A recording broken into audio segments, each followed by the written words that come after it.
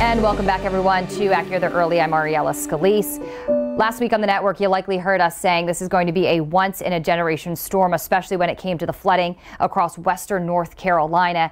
And a lot of the flood damage here is now exceeding, but also being compared to what western North Carolina saw in what is called the Great Flood of 1916. So I thought a helpful way to represent this is look at some of the differences from both events, but then also where those two events overlap. So the Great Flood of 1916 was actually two hurricanes about a week apart.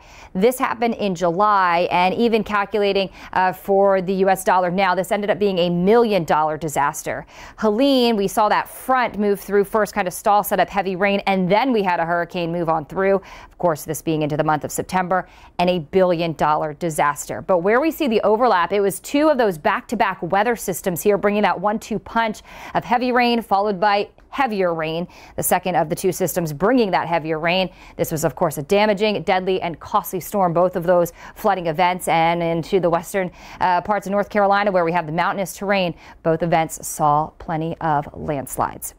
Here's a look at the historical tracks from those two hurricanes that came together to bring the Great Flood of 1916. First, we had a hurricane. This was before they were named, so calling it Hurricane 1, which made a landfall here across Alabama, and then that next hurricane here, which made landfall about a week later across South Carolina. And you can see both of the tracks here making their way through the very mountainous terrain here, bringing rounds of heavy rain into the North Carolina mountains. Another graphic here just which shows the wind and the rain moving across both locations. And we know that both were extremely deadly and extremely costly. That's a look at the comparison for the Great Flood of 1916 versus Helene.